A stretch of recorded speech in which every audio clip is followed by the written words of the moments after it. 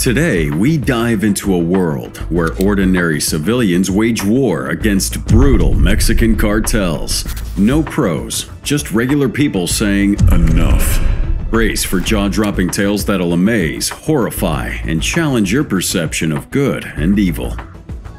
Who are these people? There are many people there in the groups. They call themselves self-defenses. Autodefensas. When the criminal group known as Los Zetas took over the streets of Michoacán from the previously dominant criminal groups in the state, a local gang called La Familia Michoacana was formed to oust them and regain control of the area.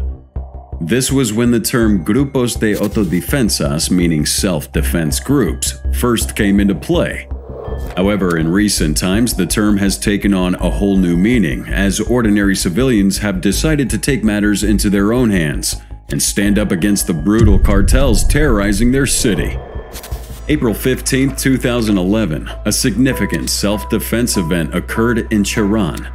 A group of indigenous people armed with rocks and fireworks attacked a bus carrying illegal loggers armed with rifles and associated with one of the Mexican drug cartels. The indigenous people took control of the town, expelled the police force, and blocked roads leading to oak timber on a nearby mountain. This vigilante activity soon spread to the nearby community of Apopeo, where self-defense groups were established. From then on, the term autodefensas began to take on various forms, such as Policía Comunitaria, Community Police, or Policía Popular, People's Police. However, that was just the beginning, as this movement merely laid the groundwork for numerous vigilante movements, where regular folks took it upon themselves to administer justice. And now buckle up, because we're about to delve into the lives of 5 civilians who waged war against the cartels. Number 5. The Good Doctor. I attend to my patients every day from 7 in the morning till noon. But in the afternoon, I go to war. Michoacán, the fertile agricultural state in western Mexico, has been long embroiled in a war.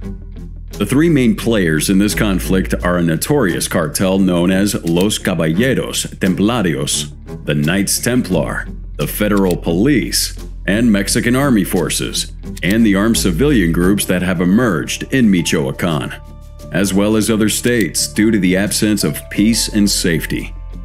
Amidst this chaos, a moral leader has emerged from the ranks of these militia groups, Dr. José Manuel Mireles Valverde. 2013, the doctor played a pivotal role in organizing a self-defense force comprising vigilantes from various regions of Michoacán. Their mission was to reclaim control of numerous communities that were under the influence of the Caballeros Templarios and other criminal organizations.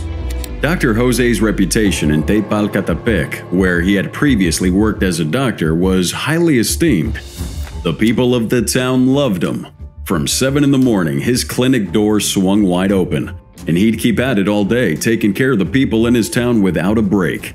But as soon as noon rolled around, a whole new reality kicked in for the doctor, cause, well, war had come knocking.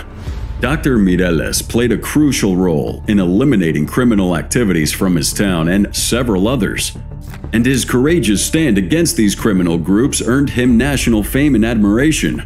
He became the leader, spokesperson, and the face of self-defense forces. In an interview with the doctor, he revealed that he joined the self-defense group to protect his family from the clutches of the Knights Templar cartel. He had personally experienced their brutality when he was kidnapped by the cartel, who demanded a ransom for his release. Not only that, but they had also mercilessly murdered several of his relatives. Unfortunately, according to him, this wasn't the last attempt on his life. January 2014, our doctor-turned-vigilante hero faced a life-altering event when he was involved in a devastating plane crash during his journey to the community of Ziquidan. This unfortunate accident resulted in a punctured lung and the need for 48 screws to be surgically inserted into his skull. Just 2 weeks later, the Mexican government took decisive action to combat the escalating violence in Michoacán. They deployed the army to confront both the menacing cartels and the self-defense militias. Initially, around that time, a video surfaced revealing Mireles in a severely wounded state. In this footage, he implored the self-defense groups to lay down their arms and collaborate with the army. However, a subsequent video emerged, showcasing a different side of Mireles, where he said that the self-defense groups would only give up their weapons if the army made sure that they were safe by stopping the Knights Templar cartel. This meant capturing or taking down the top leaders, like Servando Gomez Martinez, known as La Tuta, Nazario Moreno Gonzalez, known as El Chayo, Enrique Plancarte Solis, known as El, Dionisio Loya Plancarte, known as Tio Nacho, and others. Mireles later revealed in an interview that the initial message was manipulated by government officials. They told him to read a message written by them, which they then edited to make it appear as if he was expressing his own opinion. And well, it seems that the Mexican government wasn't pleased with his actions. June 27, 2014, Mireles, along with 45 others, was arrested in Lázaro Cárdenas, Michoacán, by Mexican authorities. Their arrest was based on the violation of Mexico's federal law of firearms and explosives.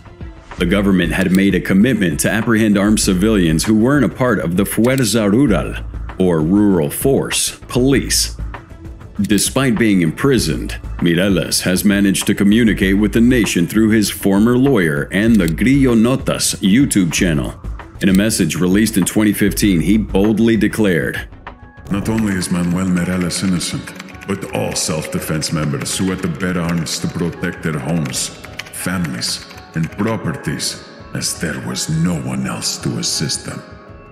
2016. Things took a turn when Mireles decided to apologize to the government and his family for disrespecting official institutions in the country. He made a video statement on social media expressing his sincere apologies to the Mexican government and the nation as a whole. And although the Attorney General dropped the charges against him, Mireles wasn't released from jail. May 11th, 2017. Finally, after spending nearly 3 years behind bars, a federal judge granted him parole. Once he was set free, Mireles chose to keep a low profile, avoiding the limelight and any unnecessary attention. November 25th, 2020. A Mexican government agency confirmed the passing of Mireles, who was 62 years old at the time. He had succumbed to the effects of COVID-19. Despite being a charismatic and local hero, Mireles may have had a few skeletons in his closet. Some media outlets claim that back in 1988, when he was just 20 years old, he spent time in prison for supposedly growing marijuana. However, Mireles denied that and insisted that he was actually imprisoned for practicing medicine in Michoacán without a valid state license. Additionally, Mireles faced accusations of domestic violence from his first wife and 2 of his children. These allegations were investigated, but Mireles was never formally charged. Despite all the controversies and legal troubles, Mireles will always be remembered for his bravery in taking on Mexico's notoriously violent cartels. He was willing to do what most people were too afraid to do. But Mireles wasn't the only one brave enough to do so. However, the next vigilante on the list chose a different path from the one our good doctor took. Number 4. Papa Smurf. Another important leader of the community self-defense forces in Michoacán and Guerrero is Stanislao Beltrán Torres, who was nicknamed Papa Smurf due to his long white beard. Papa Smurf took over as the main leader when Mireles got injured in that plane crash. Although Beltrán Torres was charismatic, he didn't possess the same leadership skills as the doctor, and he started losing control of the autodefensas. When the government ordered them to disarm and join the Rurales, Beltrán Torres decided to comply. But what exactly was the Rurales? May 2014. The regional government of Michoacán began distributing blue uniforms and assault rifles to vigilantes associated with the autodefensas. These vigilantes were meant to become part of a new rural police organization that would assist the armed forces in combating organized crime in the area. During mass ceremonies, around 3,300 vigilantes were officially sworn in by the local government. On that day, Papa Smurf, the leader of the vigilantes, declared that their battle against the cartels had just begun. We're not doing anything illegal. With this change, we're now part of the government. However, the truth in that statement wasn't entirely true. Once the vigilantes were officially sworn in, the authorities wasted no time in making a bold announcement. Anyone caught illegally carrying weapons in the state of Michoacán would face immediate arrest. Dr. Mireles, being one of the first to oppose this decision, found himself in hot water. He was promptly arrested and eventually succumbed to the immense pressures exerted by the government, as I mentioned earlier. However, under the leadership of Papa Smurf, an astonishing number of over 20,000 vigilantes eagerly joined the police force. In the short term, the vigilantes, working hand in hand with heavily armed police and soldiers, achieved remarkable success. They managed to drive out cartel gunmen from one town after another, effectively restoring a basic sense of security for terrified residents.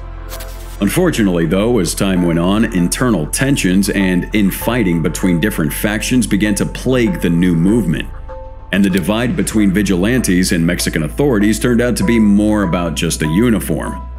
Towards the end of 2014, the army made an attempt to disarm certain members of the citizen militia. This resulted in a heated confrontation, in which soldiers fired upon civilians, killing 2 in the process. However, despite the large number of vigilantes who cooperated with the authorities, the autodefensas managed to maintain a strong sense of unity over the years when it came to driving out the cartel gunmen. And now let's shift our focus to another important leader within the autodefensas. Number 3. Hipólito Mora. 2013. Hipólito Mora, a Mexican farmer and politician, decided to take matters into his own hands.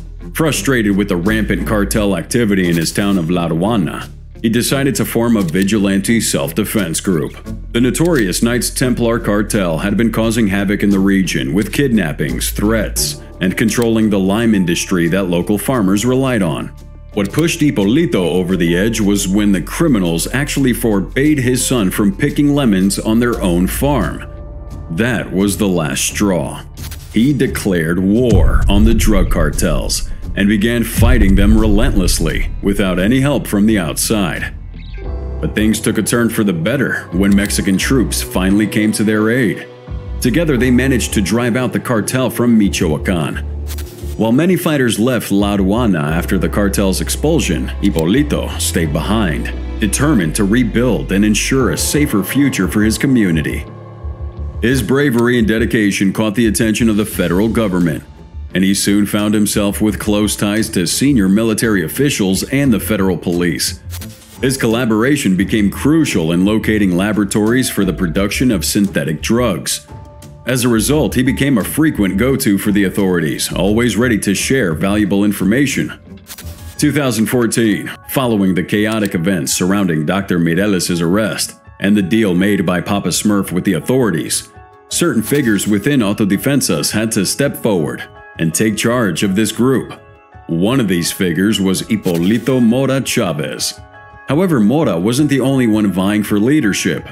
Luis Antonio Torres, also known as El Americano, had founded his own group of vigilantes and desired to assume control as well. This led to an intense rivalry between Mora and El Americano. Early 2014, Mora was arrested on suspicion of involvement in the murder of 2 gunmen loyal to El Americano. However, he was released due to insufficient evidence. Mora accused El Americano of working for the Knights Templar, while El Americano made similar accusations against Mora. As their feud continued, tragedy became inevitable. December 16, 2014. A 2-hour gun battle erupted between gunmen from 2 rival vigilante groups. The clash resulted in the deaths of 11 individuals, including 6 of El Americano's followers and 5 gunmen loyal to Mora, including his own son. Despite the loss of his son, Mora refused to back down and continued his war against the cartels, both on the battlefield and through media channels. He also became involved in politics, consistently advocating for stronger laws against drug cartels. In 2021, he became the gubernatorial nominee for the Solidarity and Counter Party in the Michoacán elections. On June 29, 2023, Mora tragically lost his life at the age of 67 in a brutal armed attack. He was ambushed and shot while traveling in an armored truck, which was later set ablaze. The assailants used Beret rifles, which were powerful enough to penetrate the truck's armor. But who killed Mora and why? I'll reveal that later in the video, so stay tuned. Up till now, we've discussed autodefensas and the brave Mexican civilians who stood up against the cartels. But what about their counterparts on the other side of the border? Number 2. Tim the Nailer. There's a stereotype surrounding the civilians who patrol the US border, and Tim Nailer Foley perfectly fits that mold. He's a weathered, divorced ex-military man in his 60s who lost everything during the 2008 economic crash. Now he spends his days patrolling the Arizona border with a group of like-minded volunteers who believe that the region is not as secure as the media and government claim it to be. 2011. Foley made the decision to leave his home state of California and relocate to Arizona. It was there that he established the Arizona Border Recon Group, AZBR. Initially, he found a few other men who shared that interest in patrolling the border, and he offered to help renovate the house they used as their base. Within a few short years, AZBR grew from a mere 30 volunteers to an impressive count of 200 individuals from all corners of the country. These volunteers included both farmer soldiers and civilians with no military experience, all united by their desire to contribute to the security of the U.S. border. AZBR goes on an operation approximately once every other month. Foley sends out an email 6 weeks in advance to inform volunteers, and typically 15 to 30 individuals from across the country, to join him for a week-long patrol. They begin by establishing a base camp, setting up communications, and organizing camping gear before Foley outlines their surveillance strategy. Their primary objective is to apprehend drug traffickers who frequently cross the border between US and Mexico. However, the vigilante group has faced criticism over the years for detaining and holding civilians along the border without facing any legal charges. During an interview, Foley emphasized that their focus is solely on capturing drug mules, as he describes them. He stated, "There are no women and children out here. They all males, very fit, ranging from their mid-20s to early 40s. I've seen some of them on my camera countless times. They professionals. They do this for a living." Foley also estimates that the group rescues approximately a dozen people each year who have been abandoned by the guides hired by many undocumented individuals to help them cross the border. He claimed that the group provided them with water and food before handing them over to Border Patrol. However, that wasn't the only occasion when the group faced scrutiny. August 2019, Joshua Pritchard was extremely eager to join Arizona Border Recon. Maybe just a little too eager, I must say. Pritchard drove for over 7 hours from his home in San Diego to a secluded outpost in the southern Arizona desert. He brought along a silencer and an illegal short-barreled rifle. Despite his excitement to participate in his first mission, things quickly took a turn when Foley informed him that he couldn't use a silencer on his weapons during patrols. Pritchard became visibly angry when Foley explained that militia members weren't allowed to physically restrain unauthorized migrants. Consequently, this outburst marked the end of Pritchard's first and last border reconnaissance mission with the group, as Foley promptly kicked him out.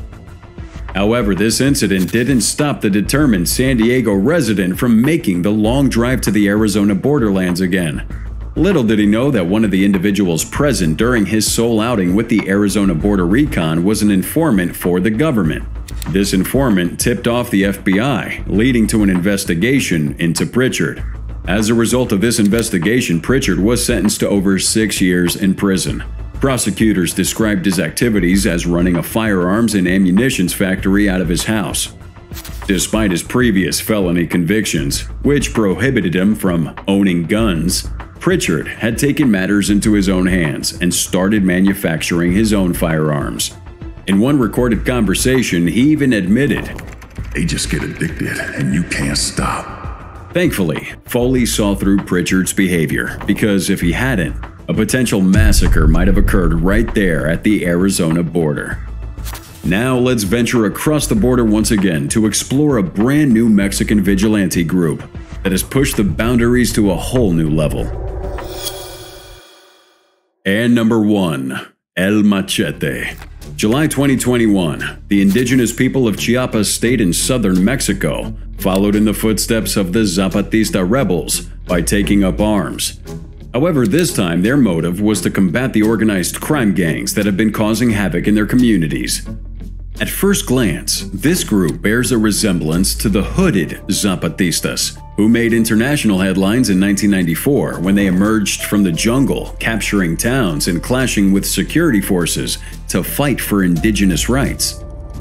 Yet, according to an online manifesto attributed to the group known as El Machete, their mission is to be a modern-day David battling the Goliath, represented by drug traffickers and hired killers.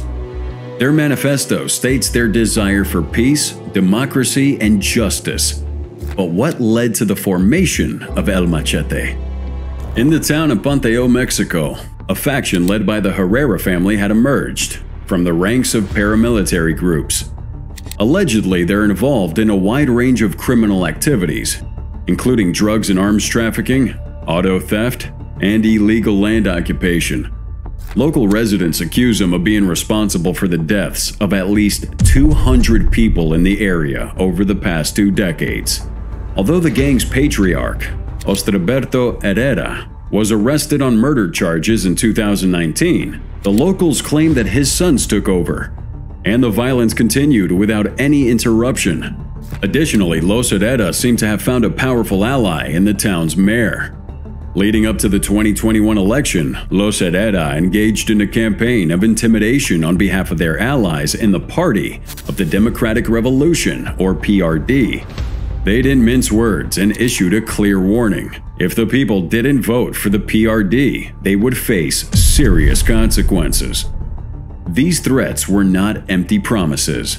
In early May, Los Herrera allegedly killed an indigenous man in his cornfield as a way to instill fear and set an example, according to the residents. Within days, armed villagers from the same community where the man was killed clashed with alleged members of Los Herrera in a shootout. Reportedly, 2 gang members were killed in the attack. This shootout marked the turning point and the official beginning of El Machete. Before dawn on July 7th, heavily armed members of El Machete set up blockades along the road leading to the center of Panteo. This ended up causing random shootouts between them and Los Herrera all day long. Terrified, bewildered, and scared by their past experiences, approximately 6,000 residents hastily fled up to the mountains, seeking refuge in schools and churches in nearby towns. The following morning, state security forces dispatched to restore order were unexpectedly ambushed by El Machete at one of the blockades. This confrontation resulted in 9 military and police officers sustaining injuries, but El Machete eventually retreated, allowing the security forces to regain control of the town. July 10th, the members of the militia emerged from the shadows, presenting a video statement to clarify their motives and objectives. A masked representative of El Machete expressed, "Our intention was not to harm the people, but rather to expel the assassins, drug traffickers, and organized crime. We took action because we cannot bear any more loss of life." However, the reality was far from what they claimed. From March to the first week of July, 12 individuals, including a minor, lost their lives, and another person went missing. Moreover, the violence in the Chiapas region forced an additional 3,000 people to flee their homes. Not only that, but the vigilante group was also held responsible for burning numerous vehicles and at least a dozen homes. They also vandalized the town, abducting 21 individuals. It was believed these abducted residents were taken to the San Jose Buena Vista Tercero, the alleged base of operations for the vigilante group. In response to these accusations, a young masked man, believed to be associated with El Machete, defiantly stated, "We left the homes of the narcos and assassins just as they left our family members when they killed them and stole their land." At the start of the video, I mentioned that these stories would make you question the concept of good versus evil. So, now we're curious. Have they? I also made you another promise, which was to uncover the mystery surrounding Hipólito Mora's unfortunate demise. Well, here it is. A not-so-honorable mention. Another key leader in the community self-defense forces of Michoacán and Guerrero was Nicolás Sierra Santana, also known as El Gordo. Originally, El Gordo was a member of a faction within the Knights Templar cartel. However, he swiftly switched sides and joined the Autodefensas when he witnessed the decline of the Knights Templar's influence. Troubled brew when the Mexican government issued an order for the Autodefensas to disarm, leading to the arrest of Dr. Mireles. In response, El Gordo, along with numerous former Autodefensas, decided to form their own drug cartel called Los Viagras. This cartel has since gained notoriety for its connections and rivalry with the infamous Jalisco New Generation cartel. One of Los Viagras' most famously reported homicidal acts stems from a viral video from 2014, famously known as No Mercy in Mexico, where they have two victims tied up, a father and a son, in the outdoors. They began by beating the two with a wooden stick, before decapitating the father as the son cried beneath the cloth wrapped around his mouth. It's then that they hold the father's decapitated head and proceed to reveal the cartel's name, Los Viagras. Once they finished with the father, they proceeded to stab and slash at the son, while he remained alive. The motive for this double homicide, as stated in the video, is believed to be homicidal revenge. Allegedly, the two victims had shared confidential information with a rival gang, which led to their tragic demise. Plus, one of the sicarios from the group was arrested and charged in February 2019 for allegedly committing numerous murders. This highlights even more the group's complete disregard for boundaries and their extreme brutality. However, the question still remains: how were they involved in Mora's murder? Despite the lack of immediate arrests following the attack, various versions quickly surfaced regarding the possible culprits. This was largely due to Hipólito Mora's anticipation of such an event. During a conversation with a journalist, the former self-defense leader revealed that the Los Viagras cartel had declared war on him. This was in response to Mora's decision to disclose the location of several drug laboratories in the state to the Ministry of the Interior. Additionally, Mora and El Gordo had a history, and Mora had a deep disdain for him. El Gordo had betrayed the Autodefensas and became part of the very thing they were fighting against. Also, according to Guadalupe Mora, the sister of Hipólito Mora, it seems that the National Guard, the Civil Guard, and the Army were somehow involved in her brother's murder.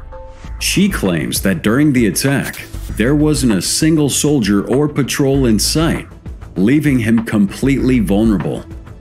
To make matters worse, it appeared that uniformed officers stationed nearby took their sweet time responding to the calls for help, taking more than a half an hour to arrive at the scene. And well, guess what? El Gordo, the notorious criminal, seems to have a knack for manipulating the police to do his bidding. April 2020, the Secretary of National Defense managed to apprehend El Gordo's right-hand man, La Serena, after a clash in Buena Vista. However, they shockingly released him when they stumbled upon a convoy of El Gordo's henchmen on the Apazigan-Aguililla highway. Honestly, after learning all of this, I think the enigma surrounding Mora is no longer a mystery. And well, that's all for today's video. But if you still want more, there's a story of a brave 77-year-old man who fearlessly stood up against one of Mexico's deadliest cartels all on his own. If you want to find out what happened to him, watch this video.